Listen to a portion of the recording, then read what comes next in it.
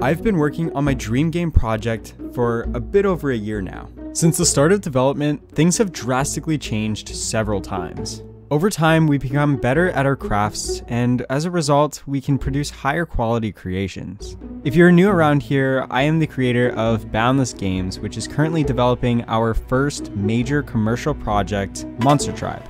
Monster Tribe is an open-world monster taming RPG that offers both an expansive island to explore, gathering resources from, along with a strategic team-based battle and combat wrapped up in a neat story about the issues between nature versus technology and the greed of efficiency our modern-day society struggles with.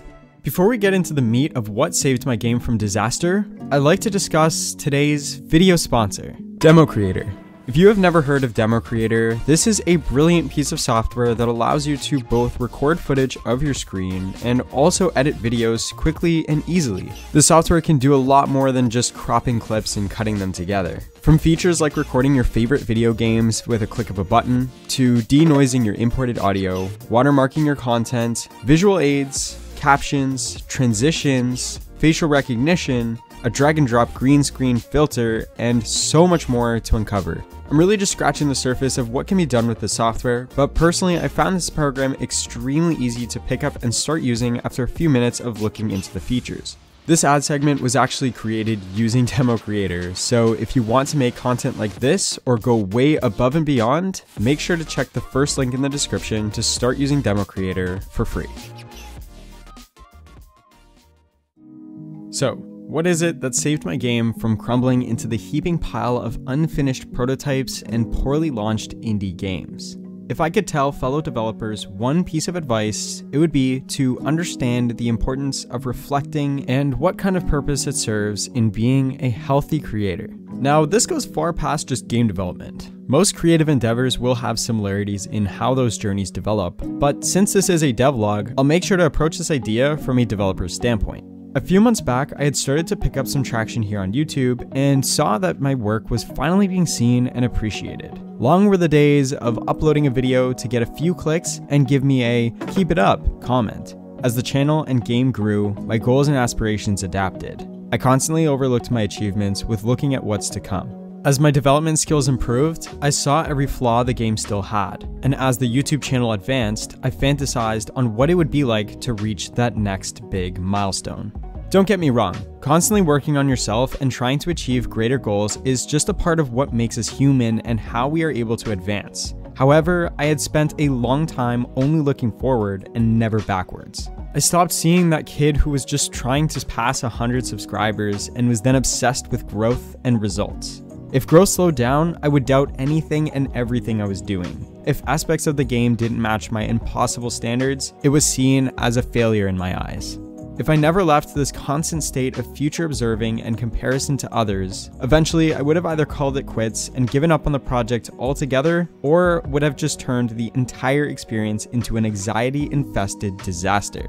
The point I'm trying to make is to remember to pace your goals and don't forget to look back at your journey so far. Don't get too caught up on what others are doing. Understand that this is your own unique experience of life, and whatever you manage to achieve is dependent on your circumstances and abilities. I now use reflection as a method of motivation. When I find myself in a rut of constantly viewing my project in a certain way, I will just take some time to reflect and look back at how far I've come, how much I've learned, and how lucky I am to make it to where I am today.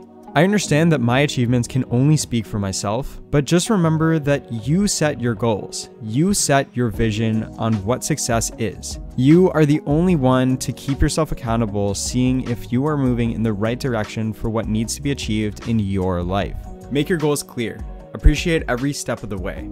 The good, the bad, the steady, and the crazy. Every person is the main protagonist in one story. Decide how you want your story to unfold and be proud of where you've gotten to so far. Focus on the story that's being created and forget comparing your achievements to others around you. Be the best you can be.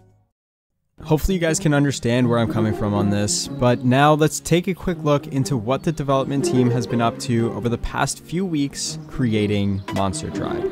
Okay, first up is a whole ton of new particle effects. I redid the dust particles for the 20th time, added some particles flowing through the air in all of the different locations, and made sure to create some new texturing to the floors in each zone. You got pollen blowing around in the clearing, flowing embers in the burnt forest, and some small debris falling from the cave ceilings. I believe the ground texturing looks much better than what it used to be, but again, I will make sure to add even more elements to the environment in the future to make this island feel very much alive and realistic.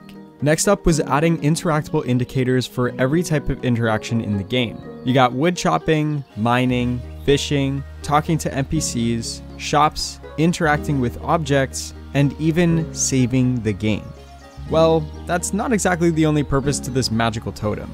While the structure does save your game's files, it also acts as our form of a PC box from the Pokémon games. You'll be able to use DNA you find in battle to unlock new monsters, swap your current team members, and change their attacks as they level up.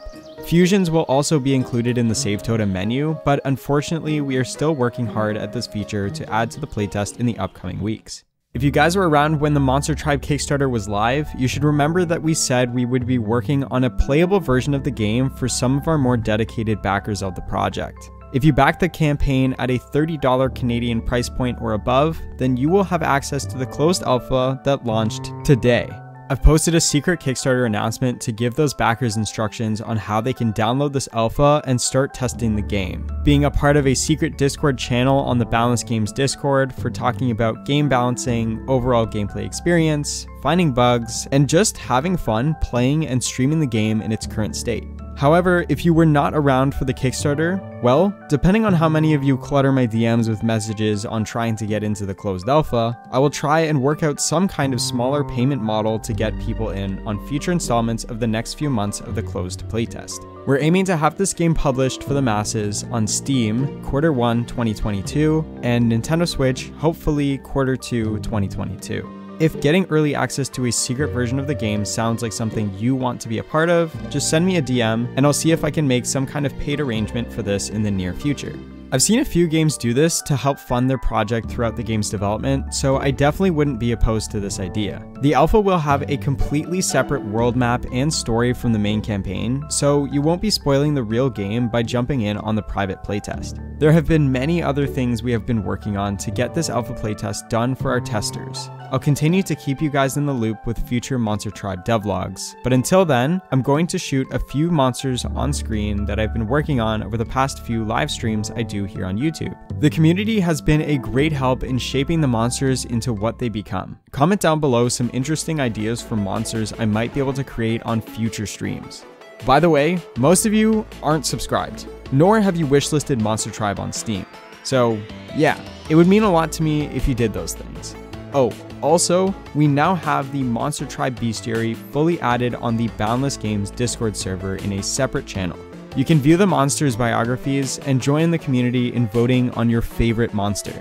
It's been a blast voice chatting with you guys on the Discord when I have some downtime, and our community is really growing into something I am proud to be a part of. So thank you everyone for everything you have been doing to make life a little more interesting, and I'll see you guys in the next devlog video.